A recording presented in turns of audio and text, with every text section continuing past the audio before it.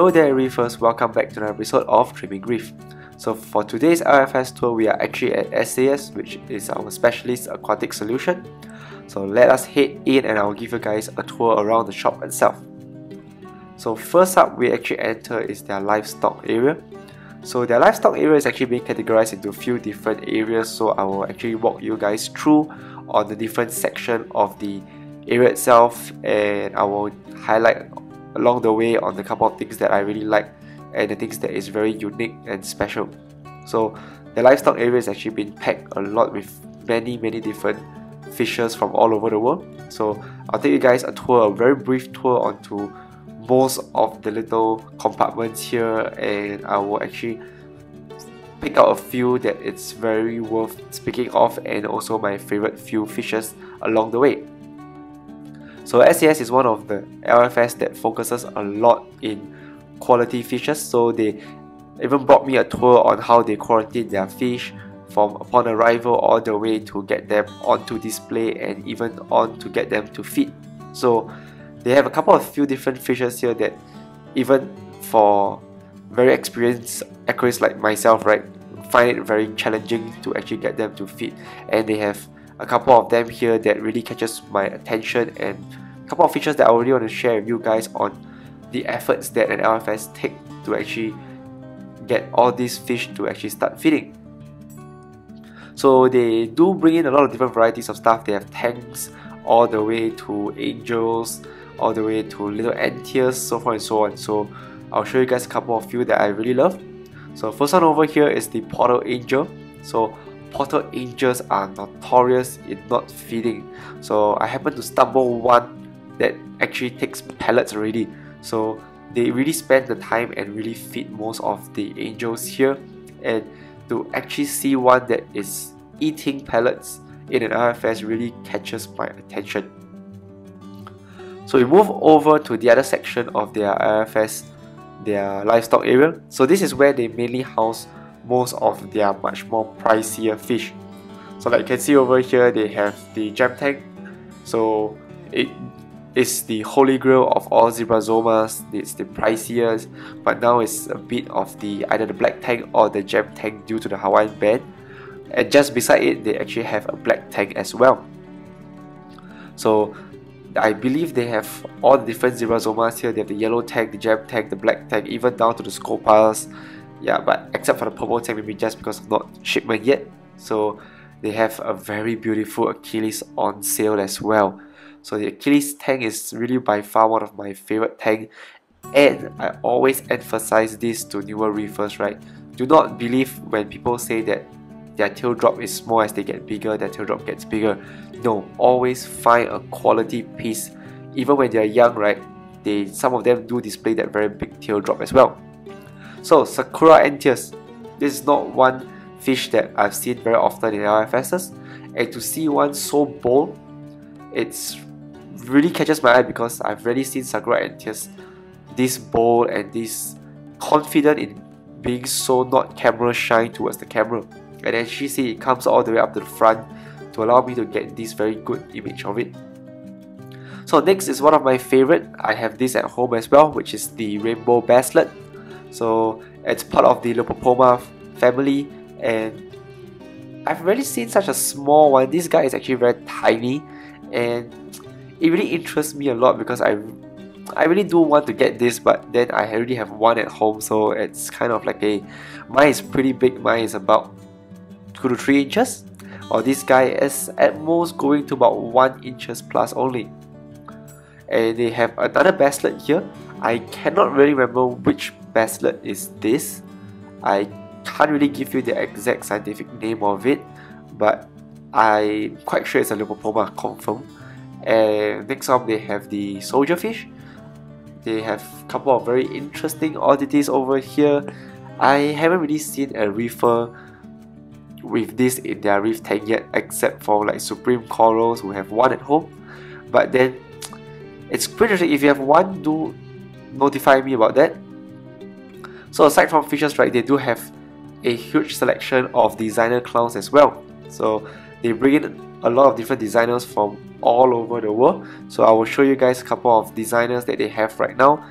Like mentioned before, they have the Picasso, and they have a lot of snowflakes though. They have like your snowflake clouds, they have it in the orange, they have it in the black, they have the mocha variants, and the quality of the snowflakes are pretty interesting and they're pretty good. Like I will show you guys a couple of the snowflakes along the way. So they have this very cute pair here. They have these guys, so they are like your black storm cloud, but however they are more towards the snowstorm because they lack a lot of the blacks, and a full snowstorm is actually like a full white variant of it, the more extreme snowflakes. So they pair them up very nicely. They have one that is fully black and there's one like a mocha variant. They have the other type of snowflakes with the extreme bullet holes on them. So very interesting, very nice. I'm always a huge fan, like you guys all know, I'm a huge fan of clownfish.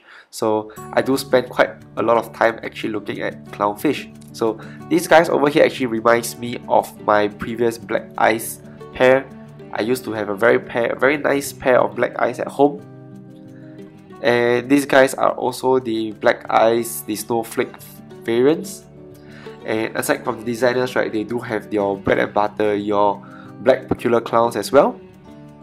So aside from the clowns, we move on to the next section. So these are the middle rows along the area where they have your typically your barley shipments over here. So they have one of these golden angels. So if this guy is actually eating in the LFS, it will be really very amazing. And if this is eating, right, trust me, I will go straight down and pick it up. I have kept golden angels myself, and trust me, these guys are notoriously hard to feed. They have a very amazing queen angel as well. So for you guys who know, right, I am changing my 5 feet to a fish only tank, so this is one of my options. They have the sunburst antias, also one of my favorite antias. I really like them because I'm the kind of the unique guy where I don't really like these slim, slender antias. I'm more of the showier, larger antias kind of guy. So they have the blue eye apogongs, or if I'm not wrong, they are apogongs, or they are the glass eye cardinal fish.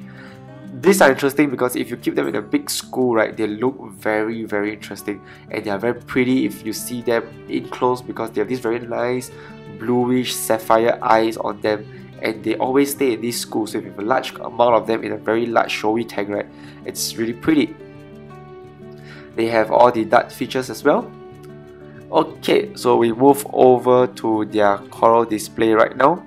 So from the last time that I've come here, right, they actually increased their coral display to a lot more tanks right now. So these 2 tanks that I'll show you here, right, it's really by far one of my favorites already. They have a lot of LPS, a lot of SPS in it, and it's really the hobbyist kind of frag tank because the off-act lightings is really just pops. As you can see, the scollies here, the colors on the scollies are just amazing, and it really makes me want to get a scolly, and I am actually really planning to get one soon for my 4 feet reef tank.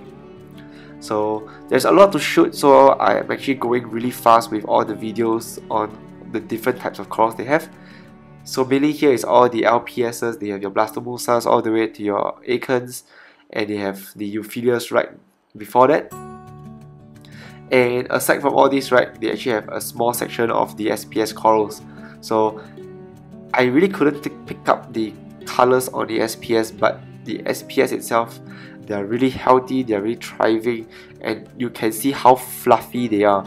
The polyp extension in all of them is just right out.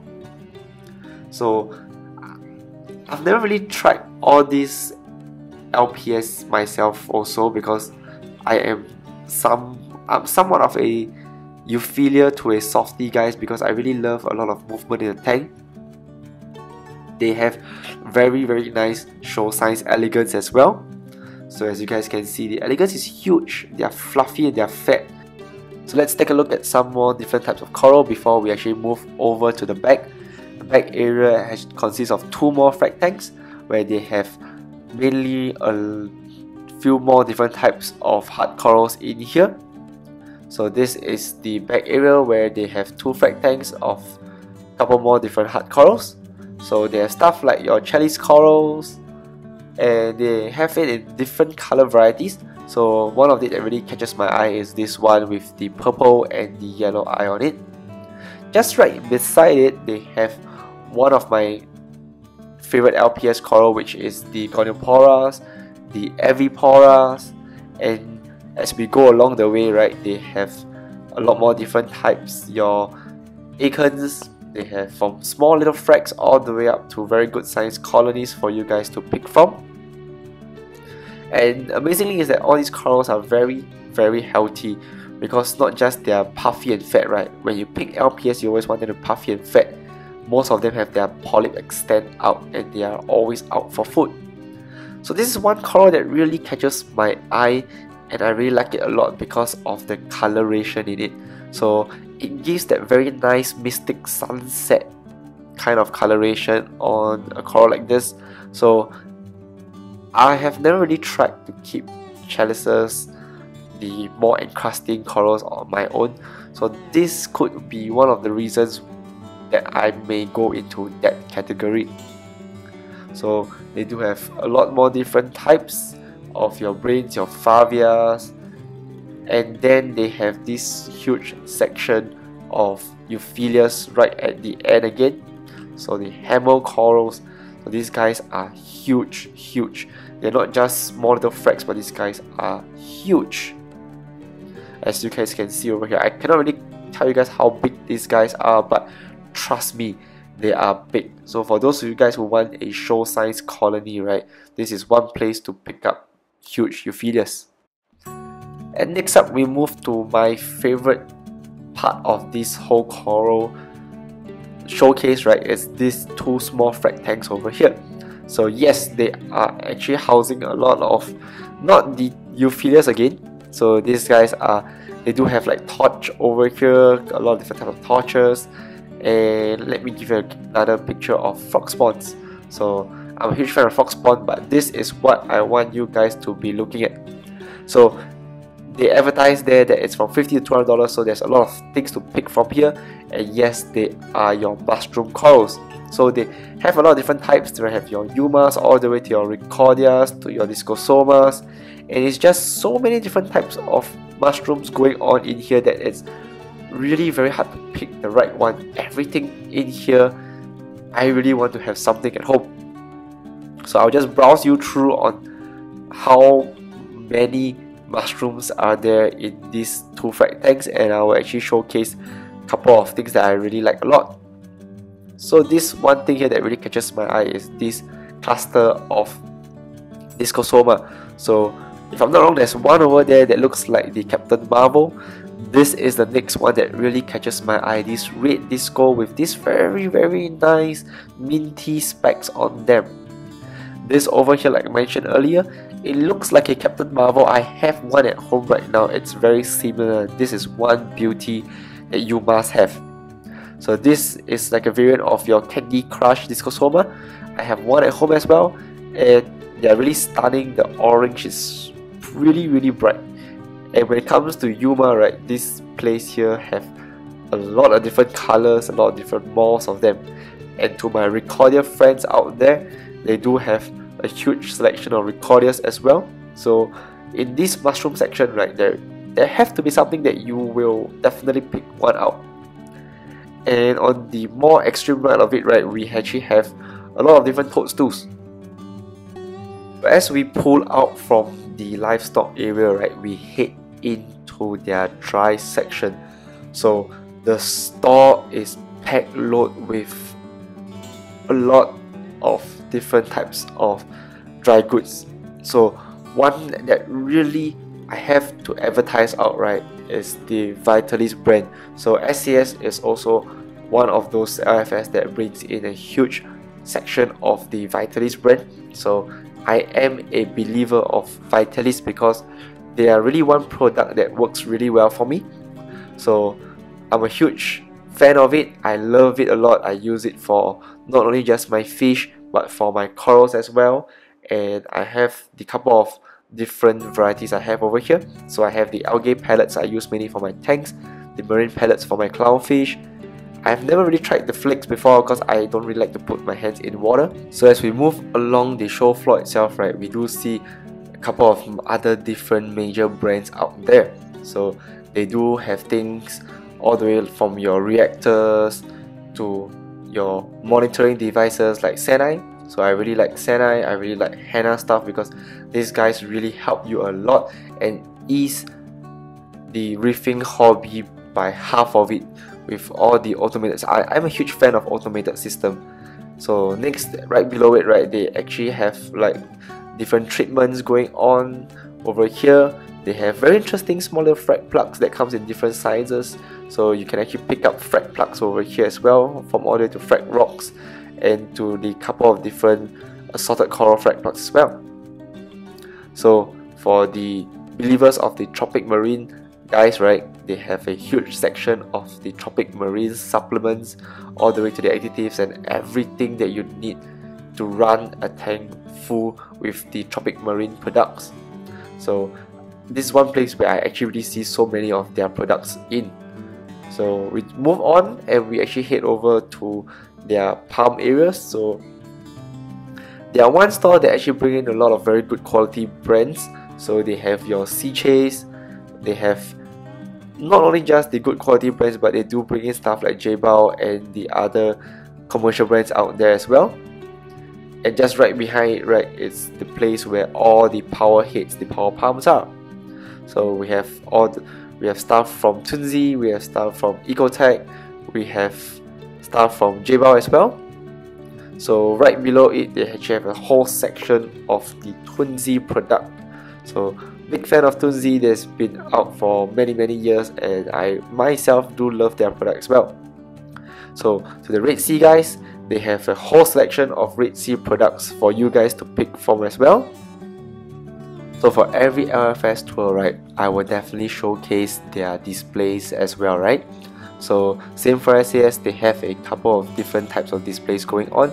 So I should bring you guys a tour on their displays in the shop itself.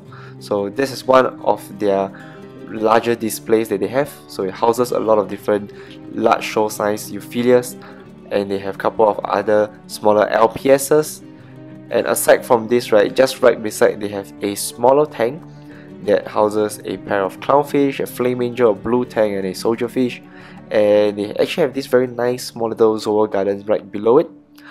But the very unique and the special tank that I will bring up next is what really makes them very different. So here it is, the main star, the main feature of this LFS tour, which is their huge display right in front of the doorstep. So this display here do not just serve a purpose as a display in the LFS, but this is actually being built by the owners a couple years ago. So it actually went on to different exhibitions around the world. It's been on to Aquarama before, and the owners' love for antias actually being showed out in this tank. So first fish you see over here, right, is the Sudentias, the Rubizonatus. So it's also one of my favorite antias. I really like these antias a lot because the male itself, you can see, right, they actually portray different colors onto it. So they have this very nice rosy pinkish face with this very deep red bar on them, and then the tail itself, right, is just flush yellow. And being the larger showier antheas, these guys just have this very nice fairy fins all over it. So not just the antheas, they have a couple of different oddities in the tank as well. They have a very huge show size Achilles tank with a very beautiful teardrop right behind it. They also have one of my favorite antheas, the sunburst antheas, perching out at the bottom of the rockwork. So the next really cool feature about this whole display here, right, being such a tall display, none of the corals here actually being held on by glue, but everything in this tank, it's actually being stacked nicely and being placed down nicely. Don't get me wrong, not by divers or by people going in, but everything in this display is actually being placed down with a tong. So this is what really catches my attention a lot. Even being an aquarist myself, right, it's a very hard to do skill, because everything in this tank is show size, it's huge, it's big, and not being able to go down in such a deep tank and being placed by hand, it is really hard. I am just amazed by the size of all the corals they have in this display, and how this display actually come together and to form this really beautiful natural scape that you see right now.